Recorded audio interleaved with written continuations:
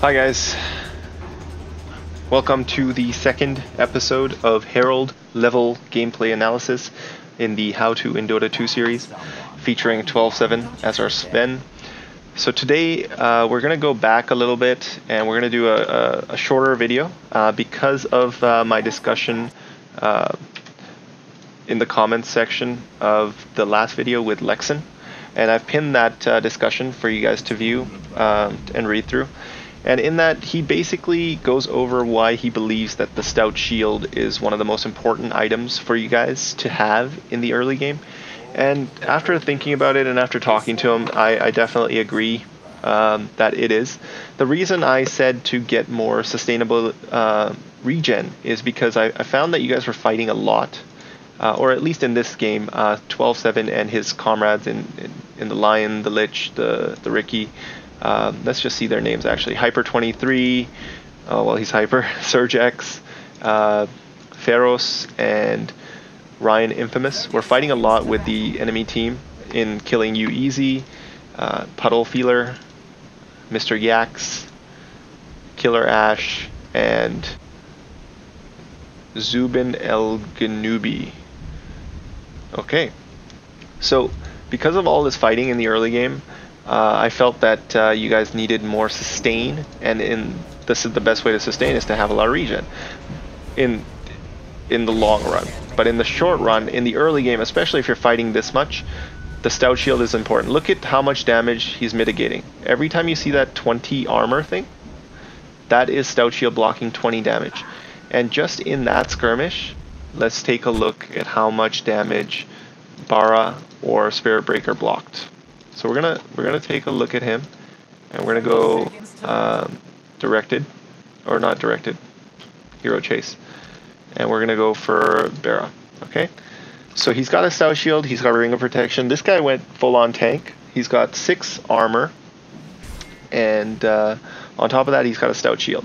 So there's 1 block, so that's 20 damage blocked.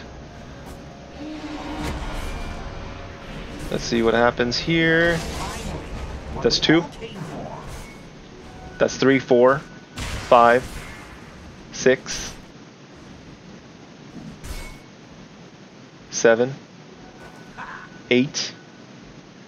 8 times 20, 160 damage blocked. He would have been very close to death, but because he had the Stout Shield, he was able to block 160 worth of damage. And you'll see that again later when Sven and Lion, or 12-7 and Surge, decide to go on killing you easy again. In a little bit here, in about 10 right now. So there's 1 blocked, there's 2, there's 3, 4, 5, 6, 7, 8 again, 9 damage blocked. And let's see where he was at on that last hit from Lion, okay?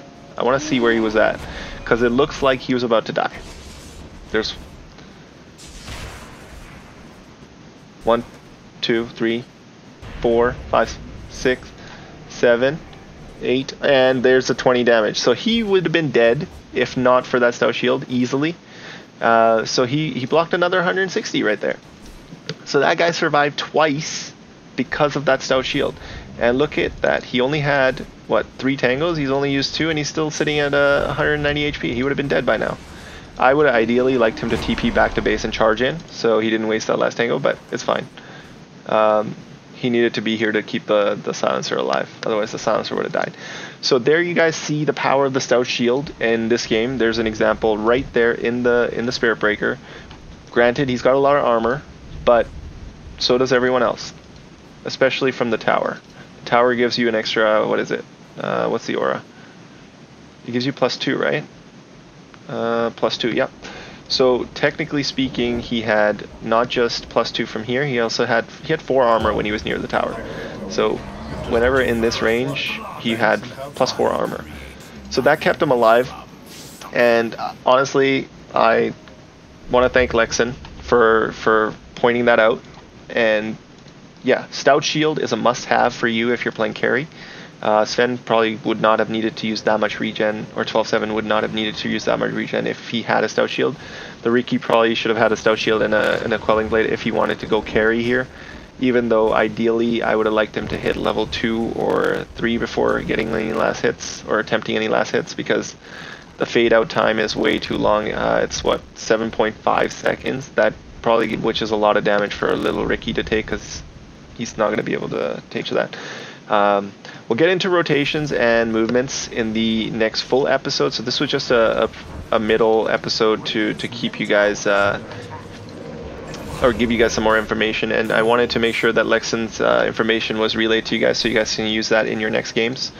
So keep that in mind if you're playing carry, especially if you're playing a melee carry like the Sven on 12-7 and the Ricky and even the PL. Quelling Blade is pretty, or sorry, the Stout Shield is pretty important to have. So I hope you guys enjoyed that video. Leave your comment in the comment section below. Let me know how your next game goes if you play carry with a Stout Shield. Let me know how it feels.